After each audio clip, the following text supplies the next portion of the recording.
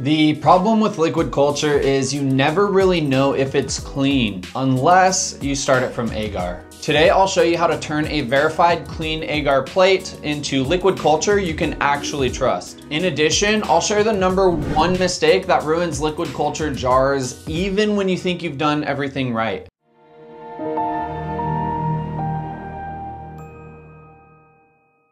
Making liquid culture from agar is the cleanest, most reliable method. It cuts contamination risk way down and allows you to choose the healthiest, most aggressive mycelium right off the plate. By the end of this video, you're going to feel supremely confident in your ability to inoculate agar, prepare your liquid culture jars, and transfer that inoculated agar over to said jars, thus creating your own abundance of liquid culture to grow all the mushrooms your heart desires. So first up, we're gonna need some agar. If you don't know what it is, think back to your high school science class. It's basically what's in those petri dishes you would play around with. These plates have nutrients that feed our mycelium, and the best part is we can see exactly what's going on. If there's contamination, it'll be easy to spot on that plate. It'll look black or blue, green, red, anything but nice white mycelium. Now, you can buy your own pre-poured agar plates, but they do cost a couple bucks. For the sake of this DIY mushroom growing channel, I recommend pouring your own. Now for this video, I inoculated my agar with Cordyceps militaris.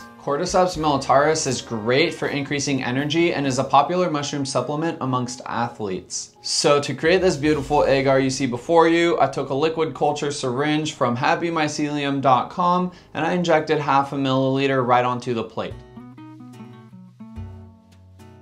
Aggressive mycelium can colonize an agar plate pretty quickly, and mine have done just that. Now, before we transfer anything, we need to prepare our liquid culture base. To make the base, I measure out 500 milliliters of distilled water in a mason jar, and then I warm it up a bit. After the water's warm, I add 10 grams of light malt extract powder and give it a little stir to dissolve. I like to use little magnetic stirrers in my liquid culture, but if you just want to swirl it by hand, that's okay too.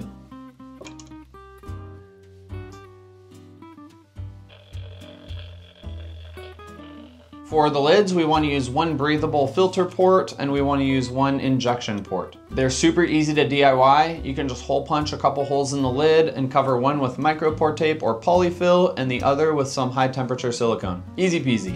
Next, we're going to cover the lid of our mason jars with foil and pressure cook them at 15 psi for 20 to 25 minutes. We don't want to overdo it here, as pressure cooking these jars too long can caramelize the sugar in that light malt extract, and when that sugar becomes caramelized, the mycelium won't grow quite as well and it's going to be harder to detect any possible contamination. After your 20 minutes are up, just let the jar cool naturally inside the pressure cooker. This is the part of the process that has a tendency to go wrong for a lot of people. Pulling your jar out of the pressure cooker too early while it's still really warm can create what's called suckback contamination. What happens is that temperature differential between the outside air and the jar causes the water inside to almost contract, and it pulls air inside the jar. And when air is being pulled aggressively inside the jar, your filter may not be able to keep all the contaminants out, and any little contaminants that make it inside this jar full of what's effectively sugar water are gonna really be trouble for your mycelium. This is where so many people mess up. You really just have to be patient. Now, once our jars are cooled, they're all ready to inoculate. So I'll bring everything that I need inside of my still air box and spray it all down with 70% isopropyl alcohol.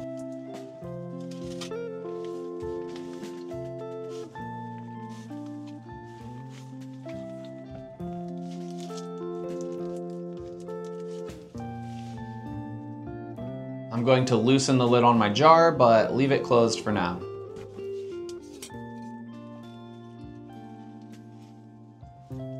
Then I carefully open my agar plate, and with a sterile scalpel, I'm gonna cut out what looks like the strongest mycelium. If the whole plate wasn't already colonized, I would generally cut from the edge of the mycelium, as that's where the most aggressive and healthy mycelium will be. But in this case, the whole plate is colonized, so I'm just gonna pick a spot that looks healthy and cut it out. Now I'll lift the lid on my jar just enough to get my scalpel and agar inside, scrape it off, and close the lid back up. That's it. I'll give the jar a little swirl to spread the nutrients and the mycelium around, and now we wait. After a few days, you'll probably see a little blob sitting in the bottom of the jar, and that's exactly what we want. That's the mycelium starting to take off. I like to throw my jar on top of the magnetic stirrer every day or two just to break things apart, but once again, you can just swirl by hand. After a week or two, your jar is going to be nice and cloudy with mycelium. Growth usually slows down at this point, which is your indicator that it's ready. From here, I like to store my jar inside the fridge to help extend its shelf life. I'll store a batch for upwards of a few months. You can store them longer, but just know that the mycelium will weaken over time.